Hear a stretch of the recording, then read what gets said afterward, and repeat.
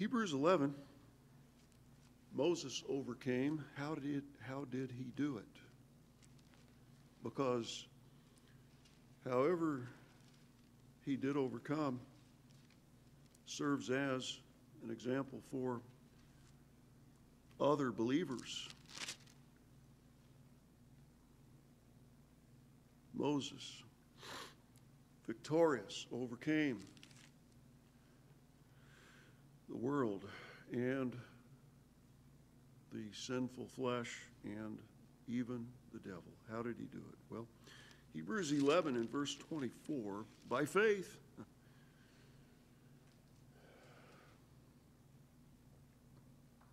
By faith. How did he do it? By faith. Moses, when he was come to years, the age at which he could make decisions for himself, the age of personal responsibility, refused. So number one, by faith. Number two, he refused to be called the son of Pharaoh's daughter. She raised him, had a lot of help to raise him, but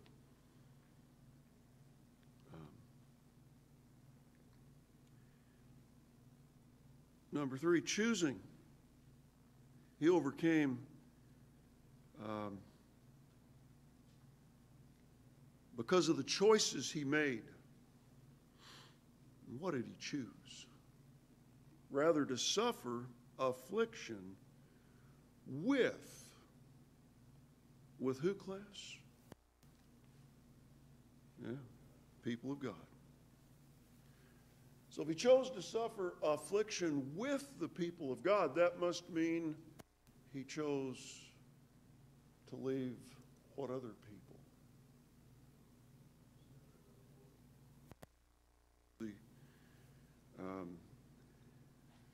He chose his company very carefully, very deliberately. Could have stayed right there in the world, and but he chose rather to suffer affliction with the people of God than to enjoy the pleasures of sin. For how long? Yeah, and there is pleasure in sin for a season, but the verse goes on to say, then the judgment. You live in the pleasure of sin, that is sin against God. Pleasure meaning the living for the gratification of your five physical senses. Your taste, your touch. Help me out. You know the five senses. I got two of them. There it is. So what we're learning from God's Word is there are two categories of people. One lives for the pleasure of their sinful physical appetites. That's what they live for. By the way, our theme verse, but that's not what Moses was living for. You know, and whenever Christians begin to live for the pleasure of their sinful physical appetites, gratifying those, there's trouble ahead. You mark it down. Yeah, there's trouble ahead. But listen, I think Moses understood this great declaration, which is our theme verse for this year, which I'm committing to memorize. It's Revelation 4:11. You know, somebody says, "Well, what else is there to live for?" What else is there to live for? I mean, right? Please yourself. Well, there's something else to live for. And Revelation 4:11 tells us, Thou art worthy, O Lord, to receive glory and honor and power, for thou hast created all things. And why did God create all things? And for thy pleasure they are and were created. That's our theme verse for this year. I hope you'll memorize that. So rather, than dedicating myself to please myself, and like Moses, he chose to live for God's pleasure. See? So we're confronted then by the question, whose pleasure am I living for? Who am I living to please every day?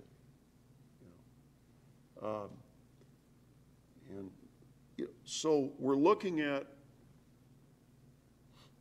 how Moses lived a victorious and overcoming Christian life, or life as a child of God, a believer. See? All right. So we're back at Hebrews chapter 11. So it's not just any one thing. There's a number of important examples set by Moses by faith. For we live by faith, not by sight.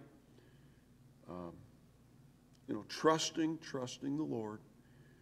By faith, Moses, when he was come of years, that age of accountability, personal responsibility before God. I don't know, others call it adulthood, but I'm just going to go by the Bible. Secondly, refused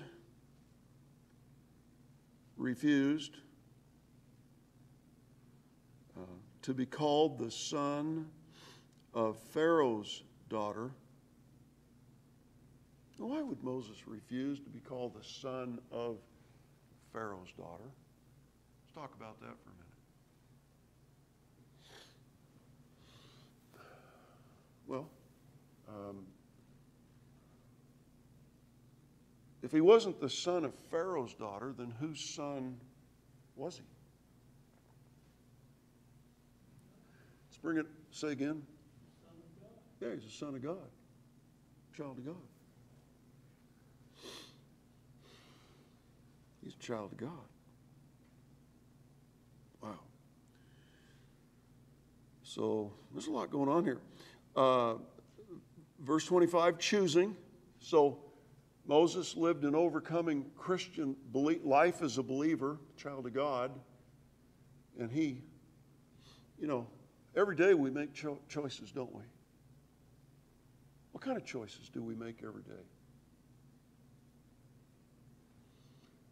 You know what? If you're driving down the street here in Las Vegas, you'll be making some choices. Like what kind of choices? You're just driving down the street. What kind of choices are you going to be making?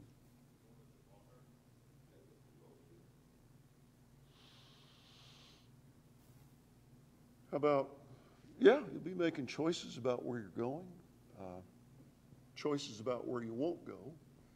But you'll also be making choices about what you'll let your eyes look at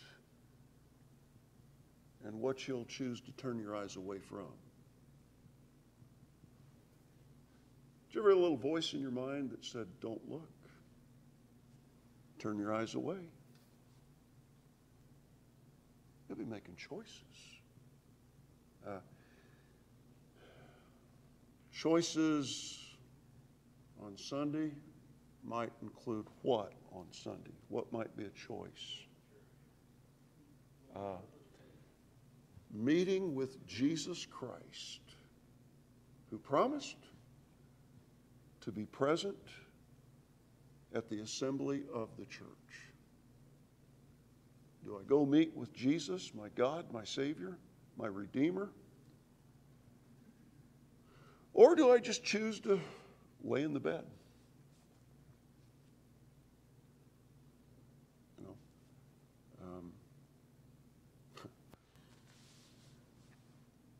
I mean, see, how is it that Moses lived an overcoming life? Well, he made choices. And one of the choices he made was rather to suffer affliction with the people of God. Let me tell you, the world's ramping it up as it concerns hatred for the book, the Bible, as it concerns hatred for God's people. I don't know if you're aware of that, but I mean, the hate factor is really going up as biblical morality is being thrown away. Oh, it's going to get interesting. You know, Egypt was, well, you can see in verse 25 what Egypt was dedicated to, what Egypt was all about. Then to enjoy the what, class? There's Egypt. Egypt is typical of the world. Egypt is a portrait of the world. The pleasures of sin. Of course, our city is nicknamed Sin City because people travel the world to come here for the pleasures of sin. Wow. Then to enjoy the pleasures of sin. For a season. For a season. Because the pleasures of sin, there is pleasure in sin for a season. After that, the judgment. You got to face God. And Moses knew this. So you can operate on the plane of the flesh. You can operate on the plane of the Spirit. As you know, Christ is your personal Savior. You're indwelt by the Holy Spirit of God. There's two levels you can operate at. Flesh, pleasures of sin, or Spirit of God. Moses chose to be led, to be a Spirit-led believer. And, wow. Verse 26 goes on, esteeming, what do you assign importance to? What is important to? What is your life's priority? Well, the Bible tells us what Moses thought to be important, to be the most important part of his life, esteeming the reproach of Christ. He thought Christ was more important than anybody else. And everything associated with the Lord Jesus Christ, Moses put it up here, above all others, above all else. This is Moses, a fellow believer. Esteeming the reproach of Christ greater riches than the treasures in Egypt. A lot of treasure in Egypt. You ever watch any of those documentaries about the treasure that they're still unearthing? What are they called that the kings of the pharaohs were, their bodies were encased in? What are those? We call them, is it, say that again? Sarcophagus? Sarcophagus? Anybody been to Egypt? Anybody? No? Nobody? Okay. I have an esophagus. You have a sarcophagus. What? How do we say that again? Sarcophagus? Yes. All right. You have any? Fiberglass. Is it from Egypt? Yes, sir. Caesar's palace. Well, wow. All right. I don't know where to go with that. I'm not sure where to go with that. I can't beat that. Amen. Wow, what's the size of it? Good morning, Rose. Good morning. God bless you. How long? What? 6 foot. 6 feet. Tall. Wow.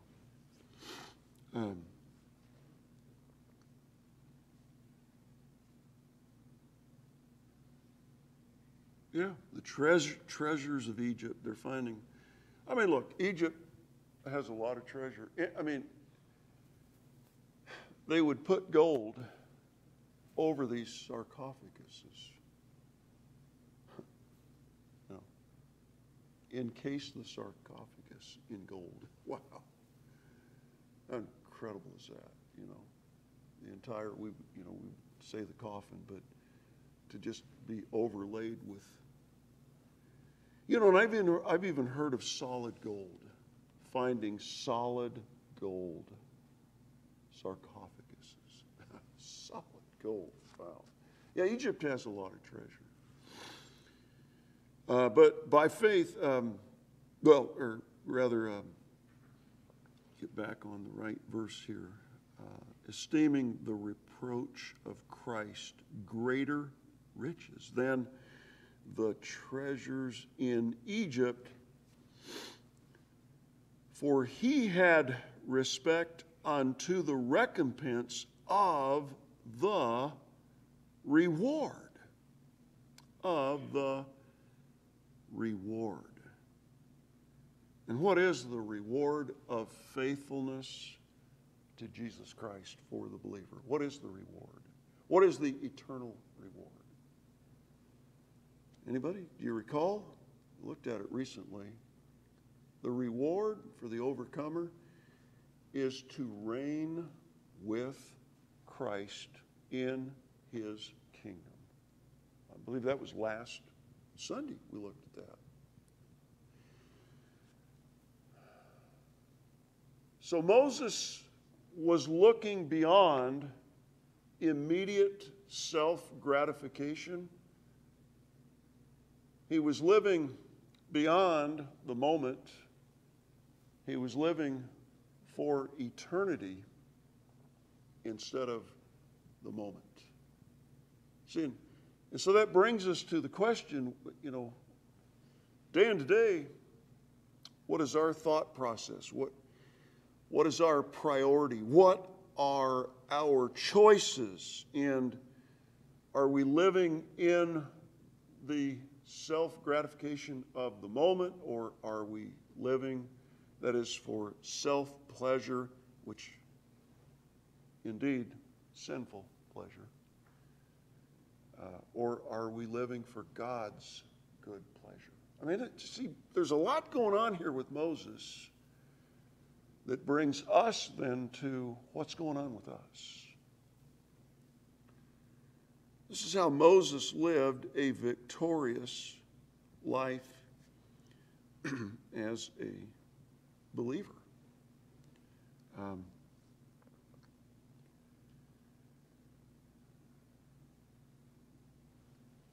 Go to 2 Peter, if you would, but we'll come back here. But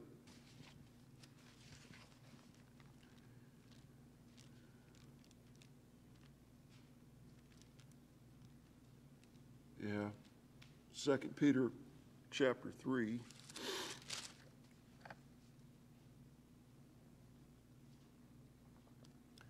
So Moses chose, moment by moment, day to day, to live a life that he knew was pleasing to God,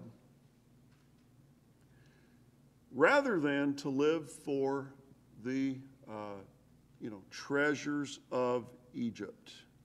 What did Moses know? What should we know? Are you there? 2 Peter chapter 3, verse 11.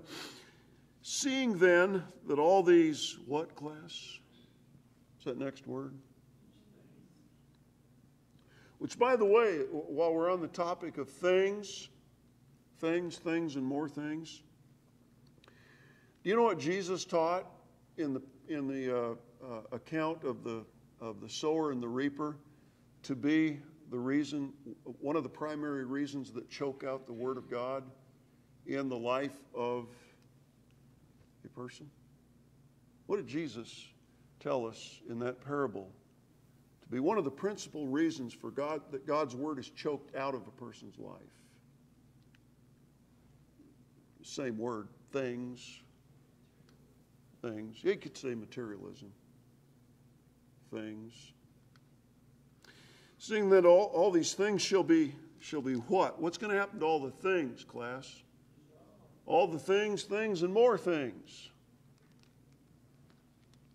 See that word dissolved? Well, you know what? We need to look at verse 10. How is God going to dissolve all the things, and more things? Verse 10, but the day of the Lord will come as a thief in the night, in the which the heavens shall pass away with a great noise, and the elements shall melt with the elements, another word for things, shall melt with fervent heat, and the earth also and the works that are therein shall be what, class? So what happens to the things, and more things? That the lives of the world revolve around, what are you living for? I'm living for things, and more things. How to get more. Because, don't you know, he who dies with the most toys, well, you know, you've heard all those things, right? He who dies with the most toys. Can you finish that? How does that finish? He who dies with the most toys wins. Wait a minute. Surely that didn't come from God's Word, did it? I'm getting another message from God's Word. I mean, somebody that vests their entire life in things, and more things, only then for all those things to burn up and melt, dissolve. Is that a winning strategy? I'm not sure about that. You know, and then to, then spend forever in the burning hell? Wow, that sounds like a lie to me.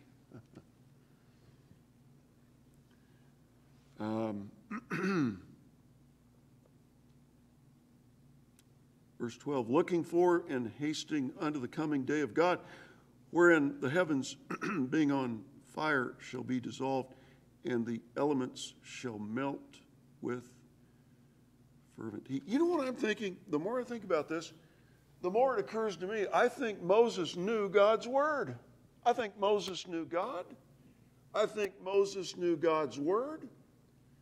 And I think Moses was basing his life and the important choices of his life upon God's Word.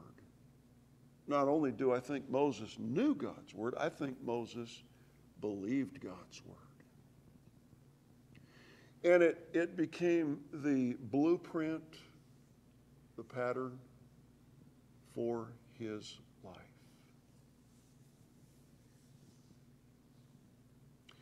You know, so many people are living for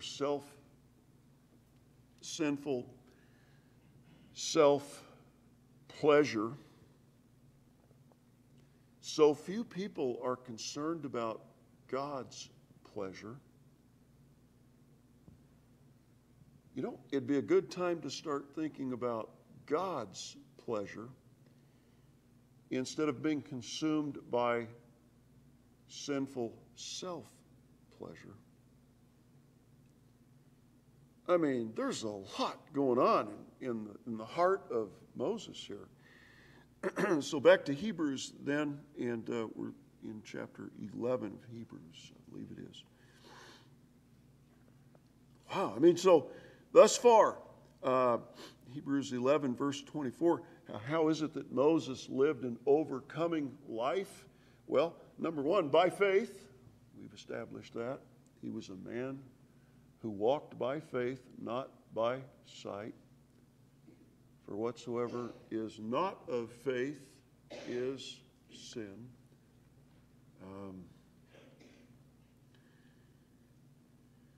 He refused to be called the son of Pharaoh's daughter. Come out from among them and be ye separate, saith the Lord. And you shall be my sons and daughters, and I will be a father unto you.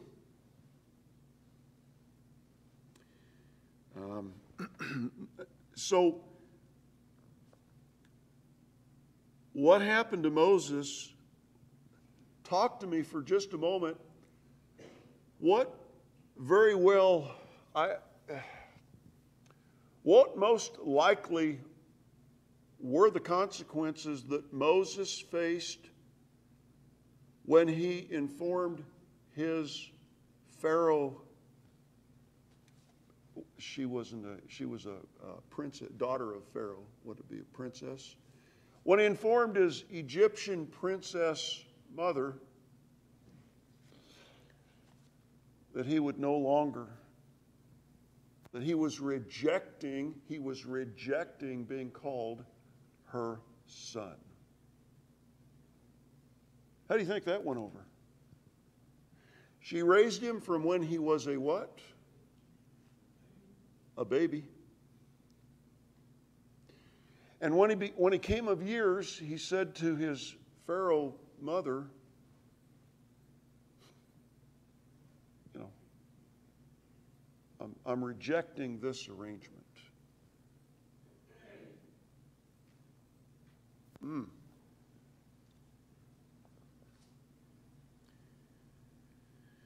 Well, choosing, he made choices, verse 25. Now, look, what about our faith? What about our, what are we refusing? What are we accepting? What are we choosing? What are we choosing to do, and what are we choosing not to do? You know, this is life. These are the ingredients of a victorious life as a child of God. If I'm going to live in victory, can I just do anything and everything that my sinful flesh craves? Can I just you know, what's that lizard? What's that insect that climbs on a plant and begins to look like the plant it climbs on? Is that a chameleon? So, I mean, can I be a chameleon Christian?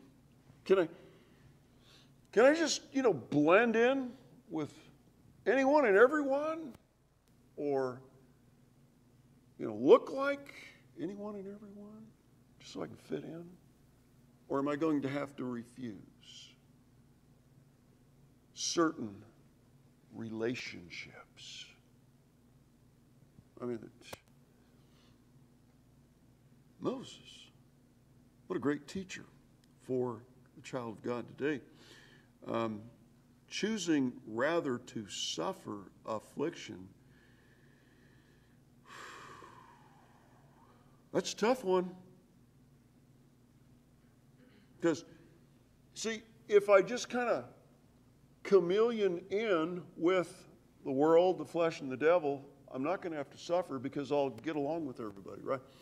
I'm going the same direction that everybody else is going because I'm just kind of, you know, morphing in. But if I refuse,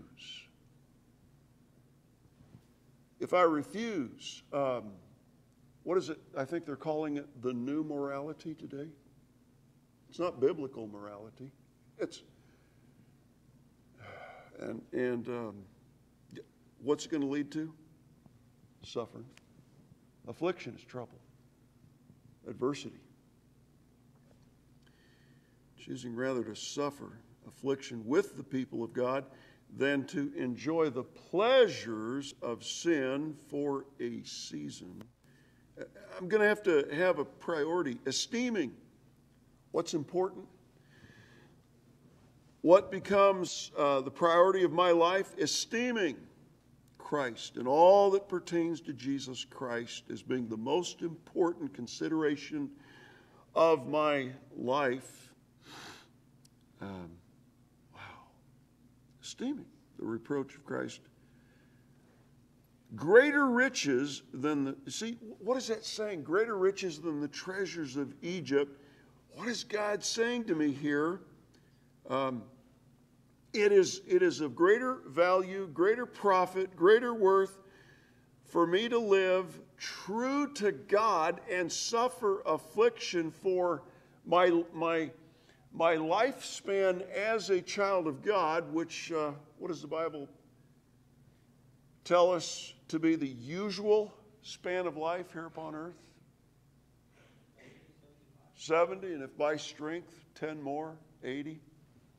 And that generally, not always, but generally is the lifespan on planet Earth.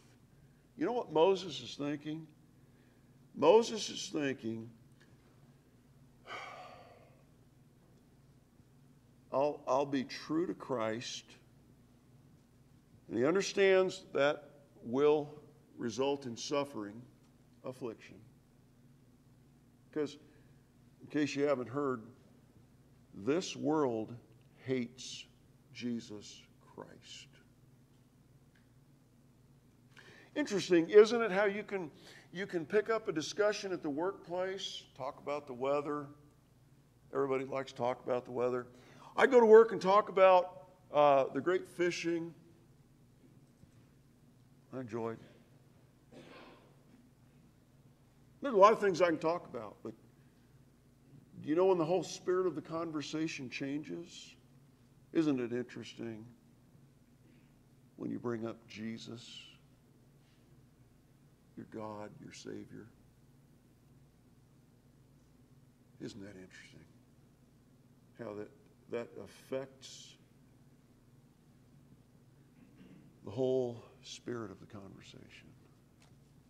Interesting, isn't it? What is Moses saying? Well, he's saying, here's his mindset. I'd rather suffer for, the 20, 30, 40 years of my life as a believer. I'd rather suffer. And then to spend eternity blessed.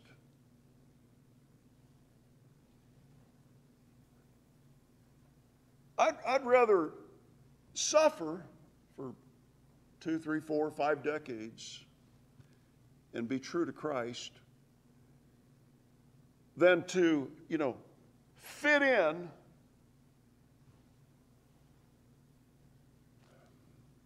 because I refuse Christ, I reject Christ so I can be accepted by the world for 70, 80 years, only then to die and wake up in hell. Smart man, don't you think? I'd rather spend forever in eternal bliss and be true to Christ on earth than to spend 70 or 80 years loved and accepted and well received by the world and then only to die and wake up in hell. Smart man, don't you think? Very smart man, very wise man. Wow. Moses, the overcomer.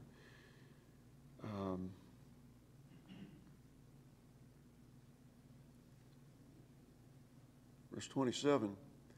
How did he get out of the world system? How did he escape the world system? Yeah. Faith sets the believer free. Faith sets the believer free to live the life that God has planned and willed for His child to live. Faith makes that possible. Yeah. Not fear, but faith.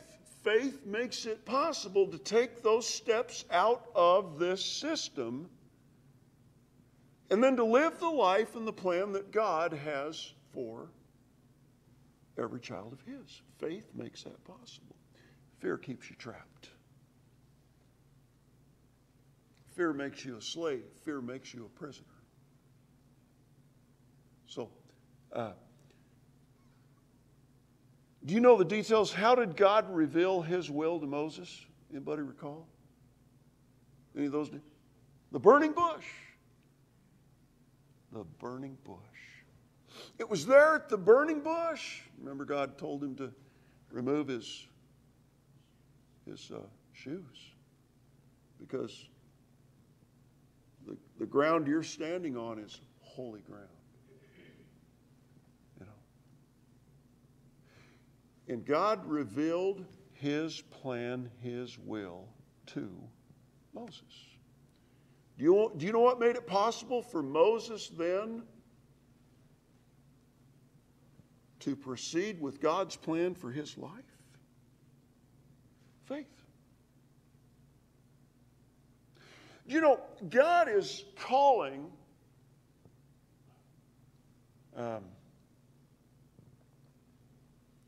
many of His children to a plan that He has for their life. Are you aware that God is calling? But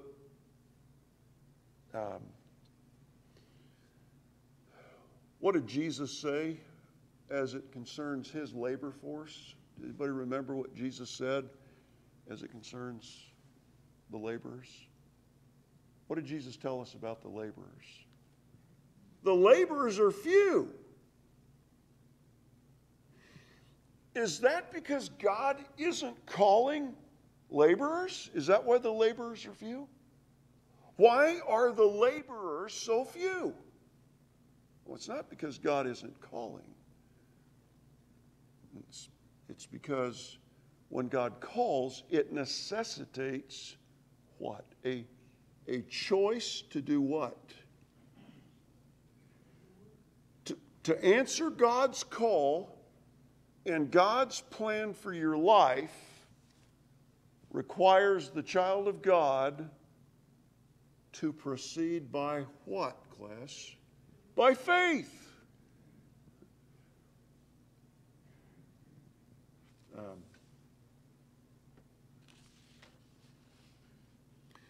Now you're in Hebrews.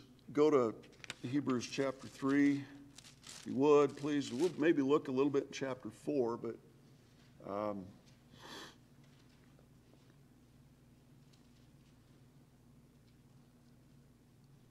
because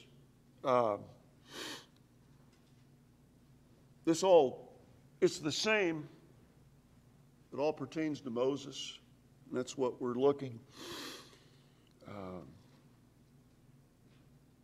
So Hebrews chapter 3 and verse 16. For some, when they had heard, did provoke, howbeit not all that came out of Egypt by Moses. Read verse 15.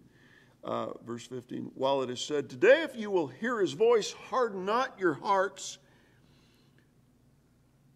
Now we'll get to what that means. What does it mean to have a hard heart? Harden not your hearts as in the provocation. For some, when they had heard, did provoke. Who did they provoke? They provoked God. How did they provoke God? What is it that provokes God. Well, we'll look at that. Howbeit then, not all that came out of Egypt by Moses, verse 17, but with whom was God grieved 40 years? Was it not with them that had sinned, and we'll look at the particular sin, whose carcasses fell in the wilderness? Verse 18, and to whom sware he that they should not enter into his what class? That's a place of blessing. But to them that did what? What grievous sin did they commit against God? They believed not. And their unbelief made them prisoners of fear. So we see they could not enter into what? What could they not enter into? What was God's plan? What was God's design for their lives?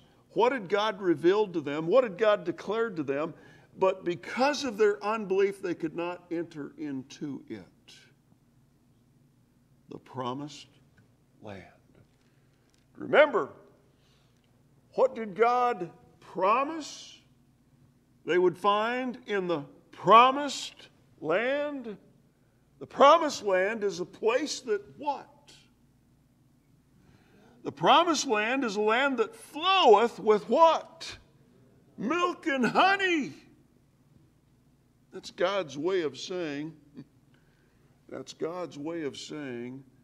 I've got blessings untold for you that are willing to, like Moses, choose to trust me, believe me, have faith in me.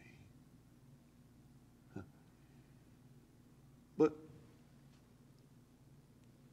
and by the way, what condition do we find the unfaith, the unbelieving? What was their condition? Do you remember what they were doing? They made the choice, unlike Moses, to disbelieve God. And what were they doing in their tents the whole night through? Does anybody recall? They spent the whole night weeping. Weeping in fear.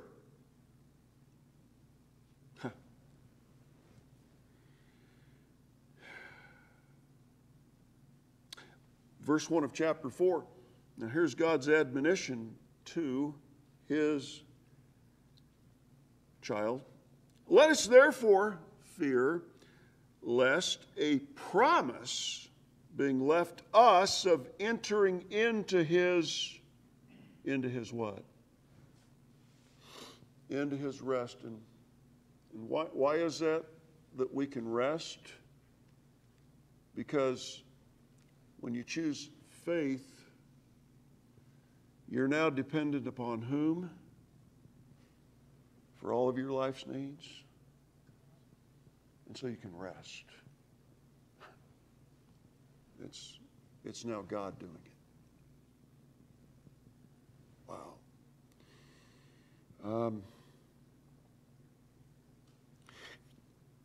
Let us therefore fear lest a promise being left us of entering into his rest, any of you should seem to come short of it. For unto us was the gospel preached. Jesus died to pay for our sins. He was buried, and on the third day he rose again. Jesus rose victorious over death, over sin, and even rose victorious over hell. Jesus defeated death. The wages of sin is death, and Jesus defeated death. And when you believe in Jesus Christ, you do the same. And it's all through Christ. Wow. Verse 2. For unto us was the gospel preached as well as unto them, but the word preached did not profit them. Why does the word not profit some? And why does the word profit others? Well, the word preached did not profit them, not being mixed with what? With faith.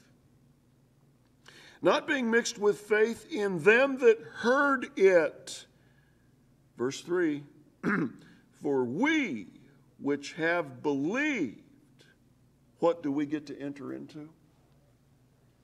We get to enter into rest. God's care, God's protection, God's provision. Moses chose faith. Oh, God's calling, make no mistake about it. God is calling. Why are so few responding to the call of God? Well, it's the same reason cited here. Because they're choosing unbelief. They're choosing unbelief. Well, I'll grant you it's not easy. It's not easy when God calls. God calls. You know, and the thing about it, when God calls, He doesn't give you the whole picture. He gives you snapshots. This is what I want you to do now. You take that step. He unfolds, He reveals more. You take that step. He gives you a little more. You take that. It's all by faith, not by sight. For we live by faith, not by sight. It's not easy to resign your job. It's not easy when you have a wife or a family that you know you're responsible to take care of as a husband, a father. It's not easy to resign a job and by faith proceed. But I'll tell you, my testimony is I answered God's call. Now, granted, not all are called to pastor. Not all are called to be foreign missionaries. You know, some are just called to be faithful men and women of God right where they are and to labor in the harvest fields where God has placed them. Yeah. But my testimony is in all of these decades, answered God's call in 1979, and so you do the math. God has been faithful. God has been faithful. My family never went without the food they needed. My family never went without the clothing that they needed. My family never went without the health care that they needed. God made it possible for me to pay the bills. But you know, God didn't show all of that to me up front. God didn't give all of that to me up front. God just said, I'm calling you. And for 3 years, I was afraid to answer His call. I was miserable. And then I answered His call. And the rest is history. And my testimony to you is, God is faithful. Now I can look back in the rearview mirror of life, decades later, and I can say, He's been faithful. And I don't have the corner on that. When God calls, whatever God's calling you to do, my encouragement to you is, do it. Do it. And do it by faith. All right. You know, Lord, we're always concerned about lost souls. We pray you draw them to Christ for salvation. That's what you do. That's what only you can do. As the gospel is proclaimed, taught, preached, as we evangelize, as we go forth, Oh, Father, we pray you draw the lost souls to Christ. And then the Lord, are you calling anyone here to a particular ministry, could be a ministry in the church. Could be a call to preach the gospel. It could be a call to pastor. Could be a call missionary, evangelist. Are you calling anyone here? Maybe the call is just to start being faithful. Maybe the call is to be a faithful steward of your resources. The time you give people, the talents you give people, the treasure you give people. Maybe the call is just to be faithful with your resources. My prayer is, God, you'd encourage people to take that step of faith, trusting you, entering into your rest. Please continue with us now in the service just ahead. Thank you so much, Lord. In Jesus' name we pray, amen.